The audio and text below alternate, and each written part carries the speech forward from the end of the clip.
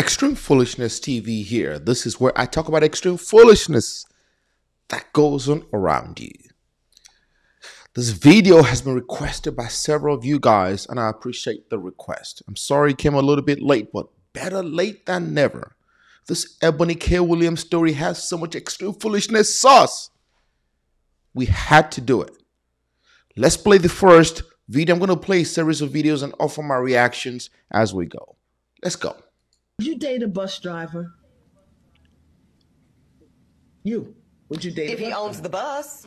If he owns it. If he owns the bus. See, that's a problem. That's a problem. That's a problem. Okay.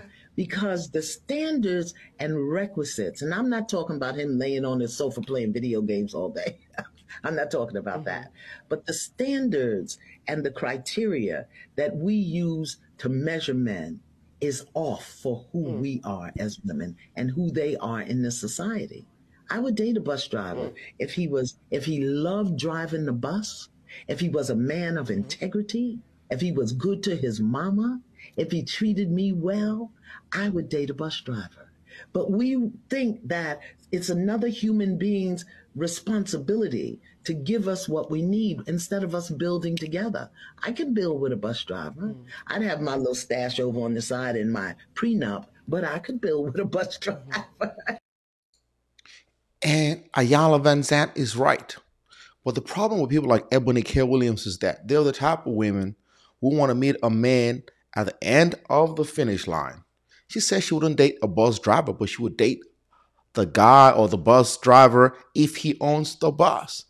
Remember, a lot of people who own buses today started as drivers. A lot of people who own businesses today started as employees. But to a mind like Eboni Williams, she wouldn't get that because she's so focused on being with this gold digger mentality where you just got to meet a man at the finish line. Just think about it. Even if you had the resources to own the bus, it's more prudent to start as a bus driver. I'm an attorney. I have a lot of clients who get their CDL, and I always advise them to start as an employee of a company, drive the truck for maybe a year, 2 years, gain some experience before becoming an owner-operator. It is not prudent to just start from day one and become the boss and own the boss and own your business. That is a problem. And what Iyanla Vanzant was trying to tell her, but she wouldn't get it, is that the criteria that you use to pick man is flawed. That is why you're going to be making wrong decisions because your methodology is wrong. It's not about the result, it's about the methodology. If you're trying to do a mathematical equation, you're going to make sure you do it the right way to arrive at the right answer.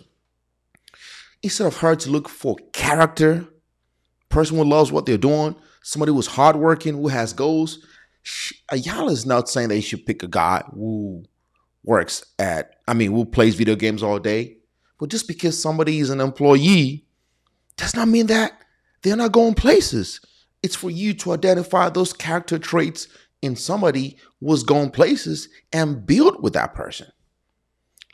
I think some of the criteria that we look for in the reality of today keeps us unhappy, keeps us angry, keeps us imbalanced. And then when the men show up, we want to beat them up because they're not living up to our standards and criteria. And it's not working, beloved. It's just not working. So it's not that it's bad or wrong. It's obsolete.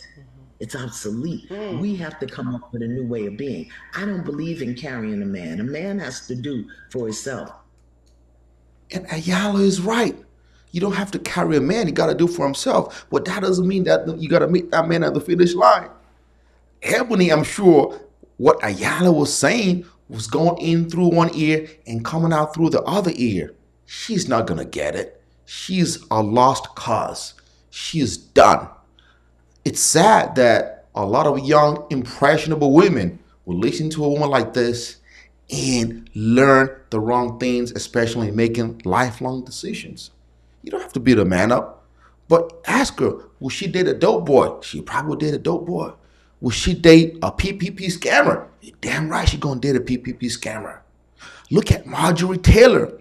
She's dated multiple drug dealers just because they're making money. Just because somebody's making money doesn't mean that that money is going to be sustainable on the long run. That's why a lot of those women will pick the wrong man just because they're flashing money in the club, flashing money in social media, or whatever it is that they're doing, and there's no longevity, and they become broke and dusty men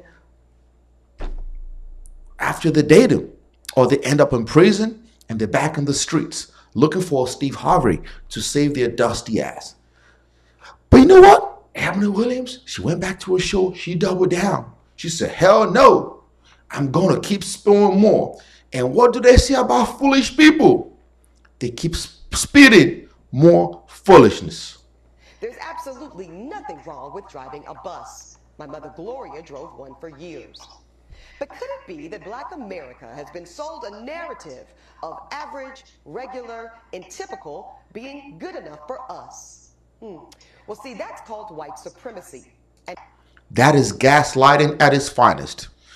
What does white supremacy has to do with it? Have to do with this situation. White supremacy ain't got nothing to do with it. Don't bring the white supremacists here. Leave the white supremacists for another argument when it's relevant.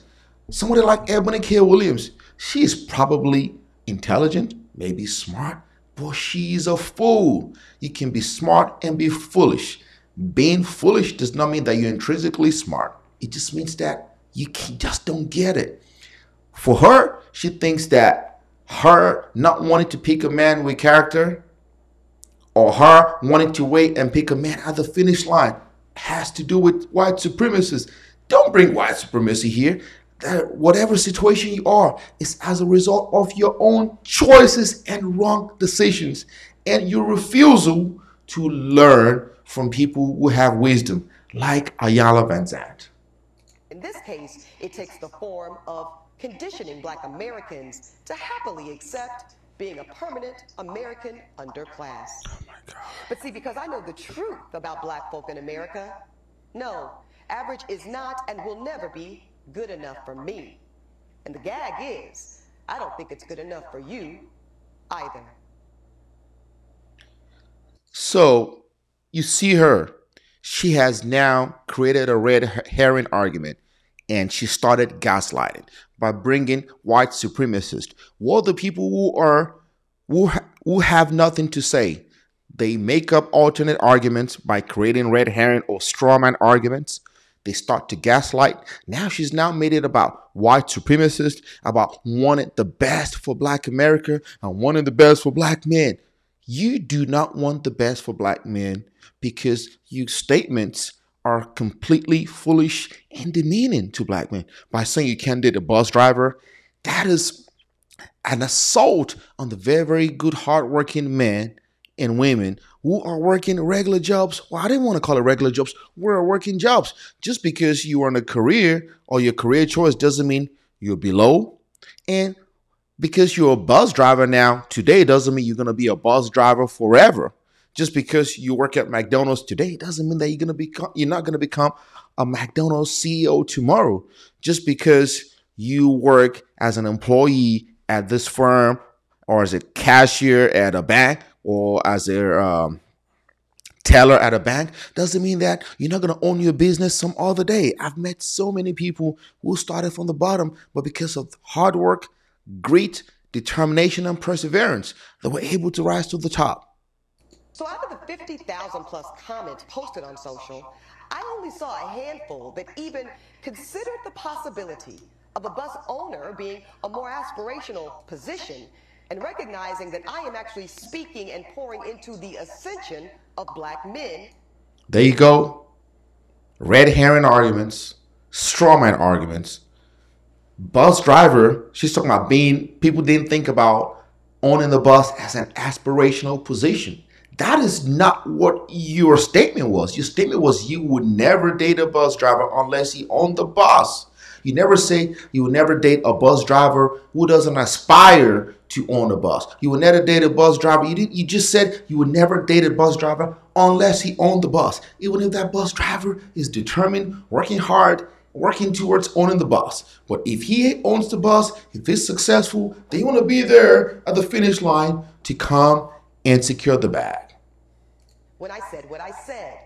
But see, no, some of y'all were too busy naming and shaming me personally and black women in general as undesirable, gold diggers, and much worse.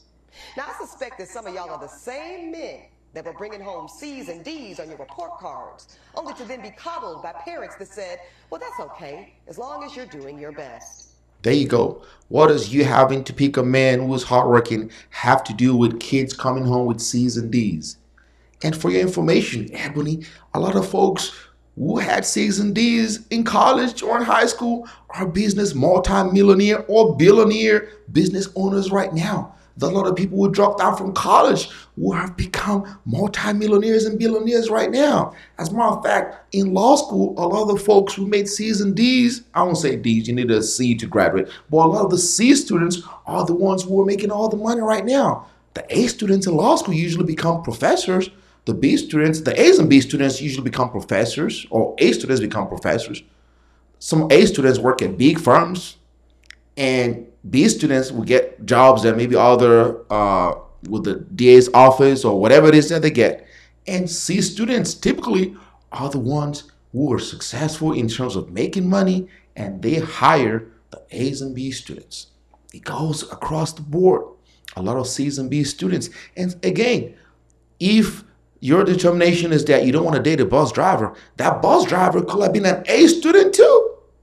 There are a lot of people who get A's. Just because you went to school and got A's doesn't mean that you're going to be successful financially or you'll be successful in life. It takes more than A's and B's to become successful in this game called life.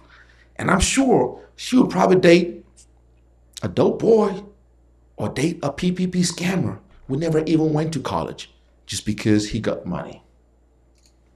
Well, listen, I love and believe in the excellence of black men. So no, my dear, C's and D's or any other form of mediocrity is not okay. No, I will not create a soft place for you or anybody that I love to fall comfortably into the bigotry of low expectations. So I'm going to say one more time. You see? The bigotry of low expectation. So being a bus driver has somehow means that it is a bigotry of low expectation. This is an assault on black men. And she dated a white guy for 3 or 4 years or so. And supposedly they broke up after he spent the quarantine. He spent the first months of the pandemic with his kids instead of her.